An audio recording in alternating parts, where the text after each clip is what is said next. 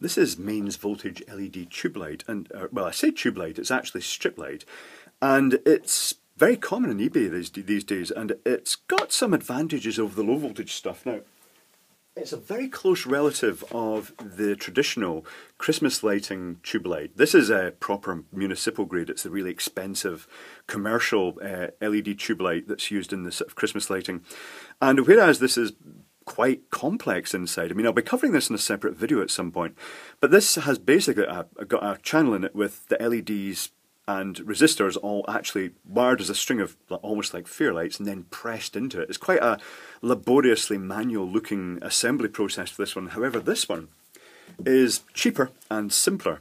The downside is the LEDs all point out one direction, so I'm not 100% sure how this is going to look in a sort of municipal, application, actually on metal frame lights if it was put outside on Christmas lights in the sort of on lampposts. But I might give that a little go and see what it looks like. It claims to be IP67, and having said that, it is solid plastic. In fact, it's 2 layers of plastic. The original stuff was originally classed as double insulated. It's not really quite trustable as that. I recommend that all metalwork it's on be grounded. But the plastic is pretty robust, and the downside of these plastics, they say they're fully waterproof. I certainly wouldn't submerge it in water. Plastic, even though you tend to think of plastic as being waterproof, many of them do actually absorb water very slowly over a period of time, and they go cloudy as a result of that. It's partly ultraviolet degradation, partly moisture ingress, and you can tell it's moisture ingress because certainly on the old tube light, I quite often found that the old tungsten tube light, you used to get verdigris forming around the copper wires inside, and latterly with the newer LED stuff, with the DC fairly high voltage, in this case peak 330 volts, with the DC bus bars inside, it actually caused rapid corrosion. It would be distinctly rusted inside, and then it would cause electrical problems. But this is very cheap, as I say, because it's very easy to manufacture versus the other one, and you buy it on eBay by the meter basically, because it can be cut at every meter. And this is a 1 meter length. It was originally a 3 meter length, but I've cut that a bit off because I took it to bits just to save time, and we'll take a look at that later. Actually, I took it to the original video that I recorded had the full 3 meters, and then I screwed up. So yeah, it's 1 meter now. Anyway, moving on. The system uses a bridge rectifier. Now, I want to say at the beginning that this has a slight shimmer to it. It's not visible to the eye. The iPad, as you know, makes everything shimmer on 50 Hz because, yeah, it's kind of optimized for the 60 Hz frequency. And to be fair, this is actually dipping off at the bottom of the sine wave. But let's do the maths here. It's a 330 volt peak sine wave. There's about, the way it's wired, although there's 60 LEDs, it's actually 2 parallel pairs. Should I say, it's actually 30 parallel pairs. But so that's about 30 LEDs times, say, 2.5 will start lighting up equals, it's going to start lighting from about 75 volts onwards, so it is lit for most of the sine wave, and I have to say, it looks fine to me. There's no visible shimmer at all. Likewise, I've used the tube light, the LED tube light in municipal decorations for so long, and you never ever saw any flicker. It was fine. Also, it was completely dimmable because it's utterly simple. There's no sophisticated electronic circuitry. There's just basically a bridge rectifier. So as long as you've got enough load, and quite sometimes you need a packer load just to make sure it works properly, you can dim this as well. However, this stuff is taking approximately, it's drawing approximately 26 milliamps a meter, which is roughly 13 milliamps per LED because it is the parallel pairs. And the power is roughly 6 watts per meter. So you can get, off eBay, you can get listings that go up to about 20 meters. And when you order 20 meters, you get it in one continuous length. And 20 meters would be about 120 watts. Is that right? It would be 60 watts if it was 10 meters, yes. That is 120 watts for the full 20 meters. And the suppliers, although it seems to only go up to that sort of 20 meter length, you can buy from some other suppliers, you can buy 100 meter rolls of this stuff, which makes me wonder, given the current, I'm wondering if that's a 3 amp bridge rectifier in here, or you're supposed to cut it down and use it in smaller sections, because as I say, it is choppable every meter. And I'd guess that, based on the fact that this 220 volt version is based on 2 sections joined together with a solder joint in the middle here, there's a possibility that there'll be an American or other countries that have the 120 volt system version that is probably cuttable every half meter, I'd guess, maybe. But right, let's get this out of the way. Let's unplug it, in fact. So the way this is connected into, there's 2 bus bars that run the length. Actually, you know what, let's doodle the schematic of this. I'm not sure if I mentioned in this video already, because I tend to forget things like this, but when you buy it by the meter, if you buy just 1 meter, then you get this power supply lead, which is the rectifier, and the end cap, and of course the meter of strip.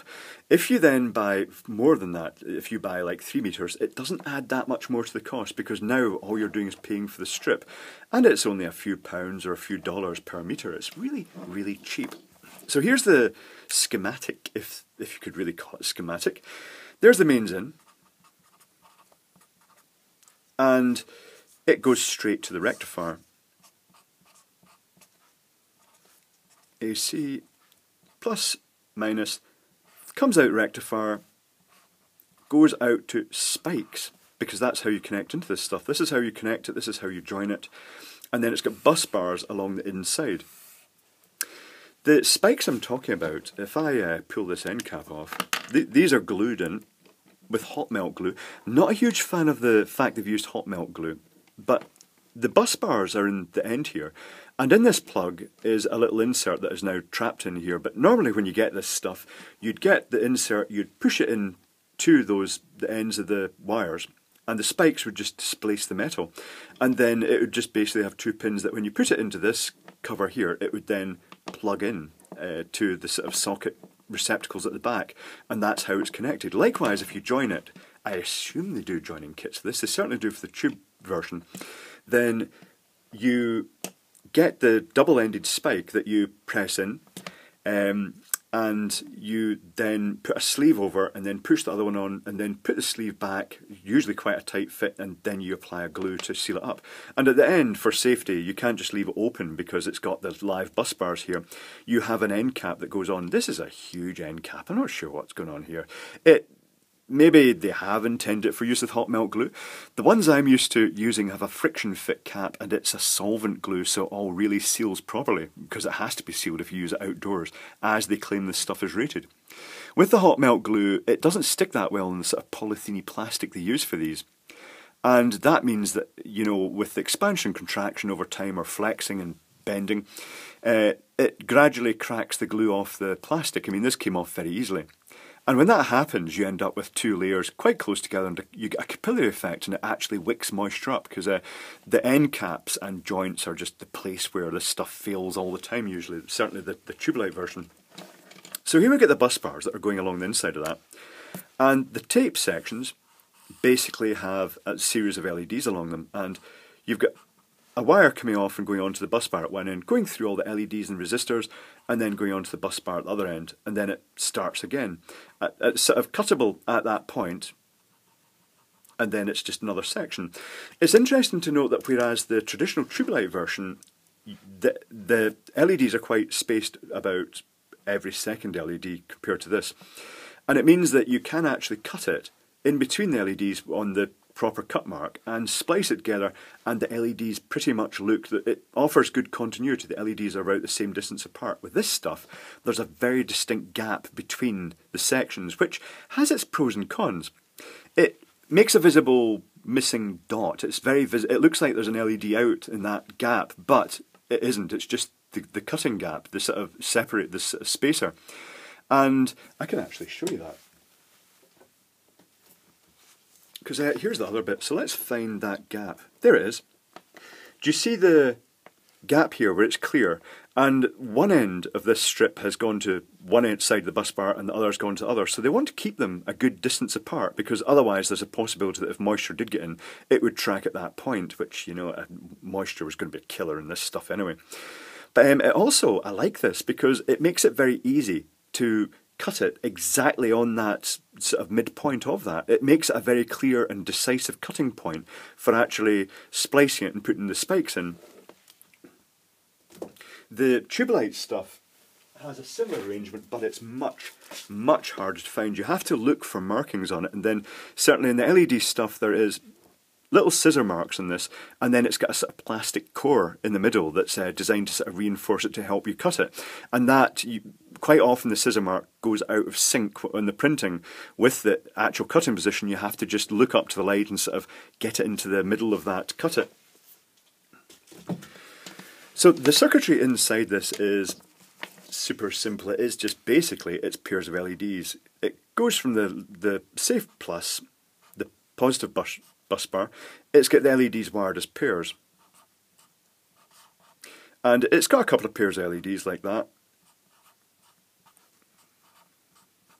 and then a resistor, and it just continues that all the way along. It's like 4 LEDs resistor, 4 LEDs resistor, and you can actually see the resistors under here. And I checked, there are 14 resistors per length, so that's 14 resistors. There are 60 LEDs, but 2 times 30 LEDs. The resistors are 470 ohms, so the combined total resistance in there, when you add all the series resistors up together, is 470 ohms times the 14 resistors equals 6,580 ohms. And that's just a good value that just balances out it limits the current through the LEDs to a proper value for them. It's also worth noting that I checked the thermal dissipation. Now I've calculated out the power dissipation of these resistors, and it works out roughly about 0.2 watts each, which is within their rating. And I also looked at it with the thermal imaging camera, and rather oddly, one of them was stone cold, as if there's something wrong in the circuit board, or maybe it's this one here. There's nothing visibly wrong, but it looks as though either that resistor's faulty and it's short-circuited, or there is a sliver of solder underneath it. But this resistor is just stone cold while all the others are hot. Very odd, very strange. But yeah, it does that for the full run, and then it goes to the negative bus bar rail. And that's pretty much it. It's very, very simple. Now, the actual construction inside is this tape. I tried getting a whole section of tape out, but it didn't go too well. And you can see the sort of parallel arrangement inside it there. I'm going to dim this down a little bit just to make it, that's better. Is that going to help make that more visible? It might make it more visible. But you can see the sort of parallel arrangement in there. And at the very end, you've got a big solder contact at the end with a wire tail in it. And the construction inside is very, very clever. It's very reminiscent of the traditional tubelight, which is based in a core with an outer sleeve of plastic. But the construction in this one is, let's see, it looks roughly like this.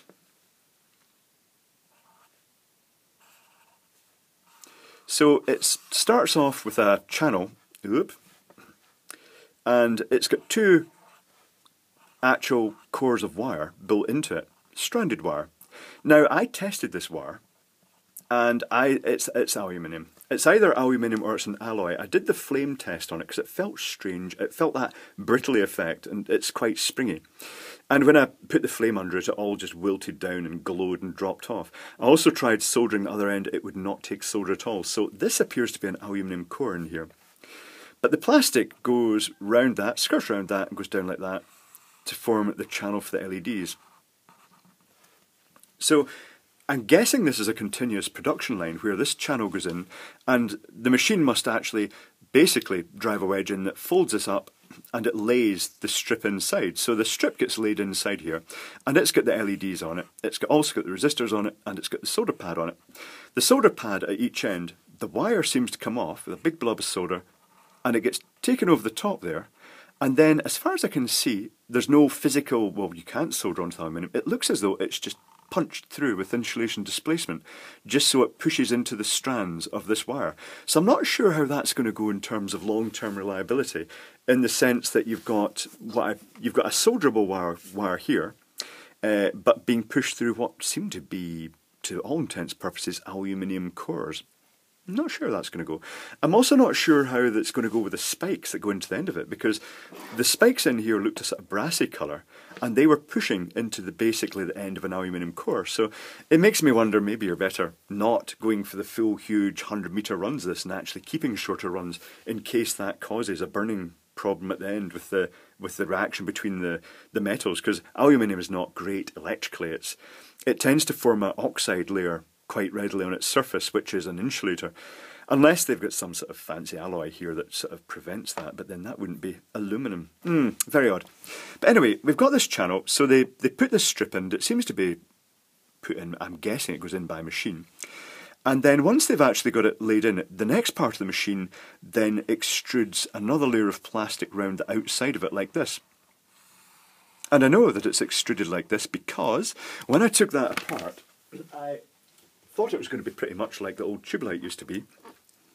So with a bit of force you can actually separate it. So here's the outer plastic layer, and then there's the inner core, showing the sort of hollow channel down the middle, and then that sort of the sort of lips that can be just parted to actually get this tape in. So yeah, it's an interesting construction. It also, you can see that during the manufacture there's a knurled wheel drives this through, because you can see the sort of knurling effect, and it's also, it had a slight hiccup at this point. Ironically it's near that dead resistor, but there's a hiccup here that something's stalled, and it's kind of like the plastic is malformed, it's blobbed a bit. It's also interesting to note there's a date printed on the back of it. It says 2016/08/08, and it's got LO 220 volt to 240 volt. And it is, you know, it'll cover the 220 to 240 volt range, no problem. So my experience of stuff like this in the past has been that even with the super high profile stuff, even with the expensive tubelight, you occasionally get manufacturing blips that you get a little loop of wire actually comes through the plastic. You know, if there's been a problem with the laying in of the wires, you can sometimes get a loop out. It can happen with ordinary wires as well. It doesn't seem to matter what quality the brand is. You can always have to allow for the fact so that there is possibility that, you know, a wire contact could have protruded through the plastic during the moulding process. And as I say, I've had that with the really expensive tubelight, but then again I have used tens of kilometres of, you know, the other tubelight, so I was bound to find that at some point. I've also found other ones with holes through the plastic, but having said that, this section I got, it was only 3 metres, but, you know, it seems to be quite, you know, it seems to be quite solidly made. It seems that everything is well sort of aligned in it, but you shouldn't really handle something like this if it is actually powered, in case it does have that situation. So that just leaves the fact that this stuff has the LEDs just pointing out one side, which makes it ideal for lighting coving and stuff like that, or just like architectural lighting, or laying a strip into steps or something like that. But it does make me wonder how well suited it will be to Christmas lights, because you'd kind of want something that's sort of like multi-directional for that. And you could shape it like this, but because of the fact it is flat, it's not really wanting to form a nice tight bend at the end. You'd have to allow for a modest curve just to avoid putting stress on it.